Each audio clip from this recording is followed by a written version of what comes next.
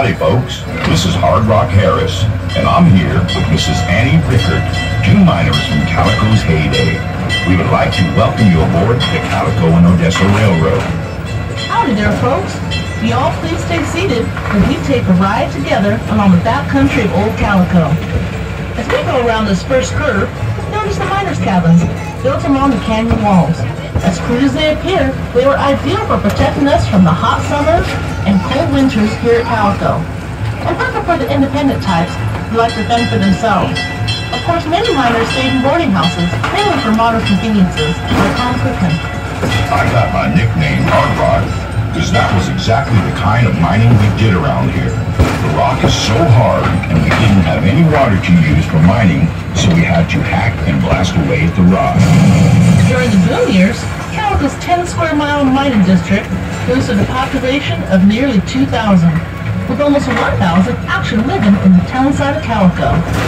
After the mining ended, Calico really was a ghost town.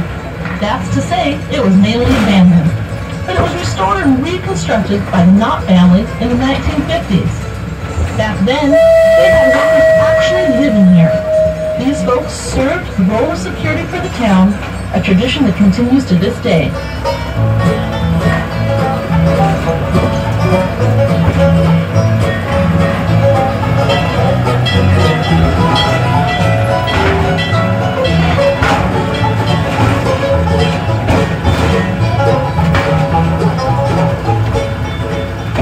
As we round this next curve, look to the left of the engine and notice the pile of rocks painted white with a white marker on top.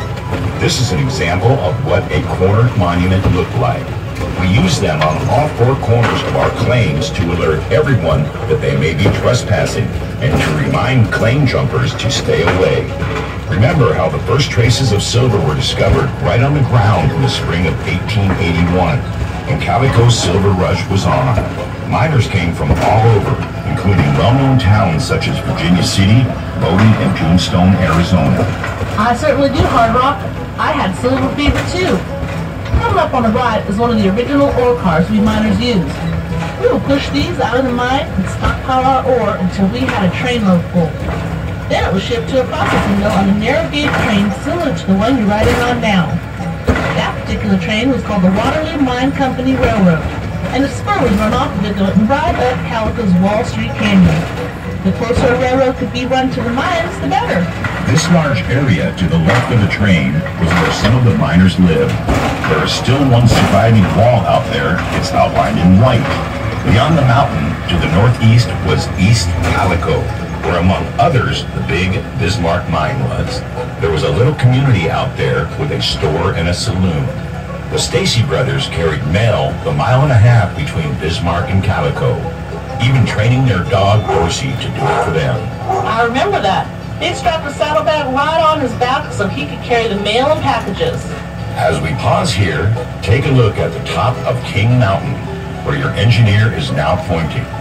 Look at the last letter in Calico and run your eyes down about 300 feet and a little to the right, and you should see a mine entrance in the side of the mountain. This is a tunnel for the Silver King Mine, one of the richest and largest mines in the Calico mining district. It produced about $10 million in silver in about 11 years. There were about 30 miles of tunnels on 14 different levels inside that mountain, belonging to several different mines. However, the only mine that is open daily for guests to safely go into themselves is the Maggie Mine. Just below the Silver King, there appears to be just an ordinary pile of rocks.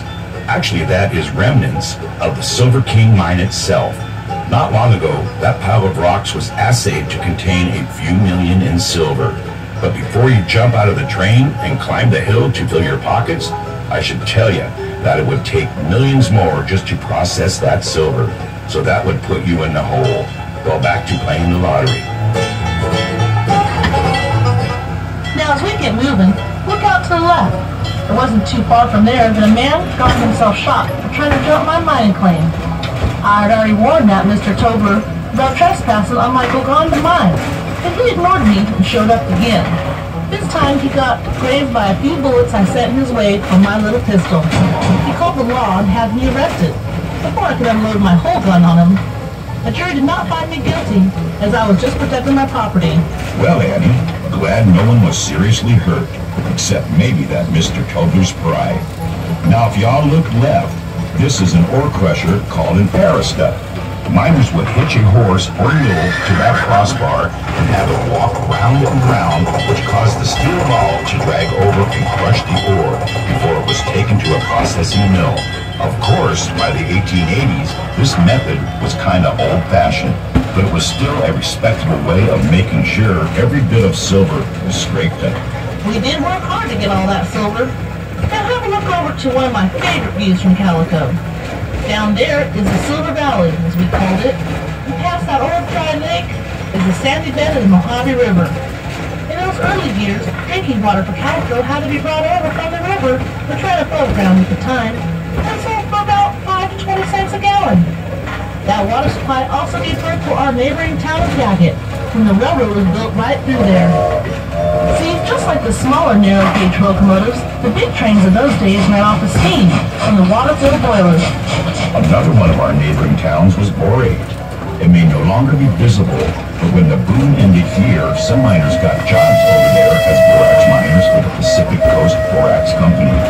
The Borate and Daggett Railroad was even built right up into Mule Canyon, making for a more efficient operation for the company. It became the last place in California where the famous 20 mule teams were ever used. Now, if you all look over at Main Street, you can see the same view we did as we ventured into town for supplies and relaxation. There are actually 5 buildings on Main Street that have been standing since the 1880s, when it was a bustling place. Calico was a real town for about 20 years. We had a post office, school, courtroom, newspapers, and a slew of stores. Not to mention quite a few saloons, I can promise you that. Luckily, we even had doctors, lawyers, and a justice of the peace. My favorite place was the town hall, where we had dances and all kinds of entertainment. Those were dandy, huh?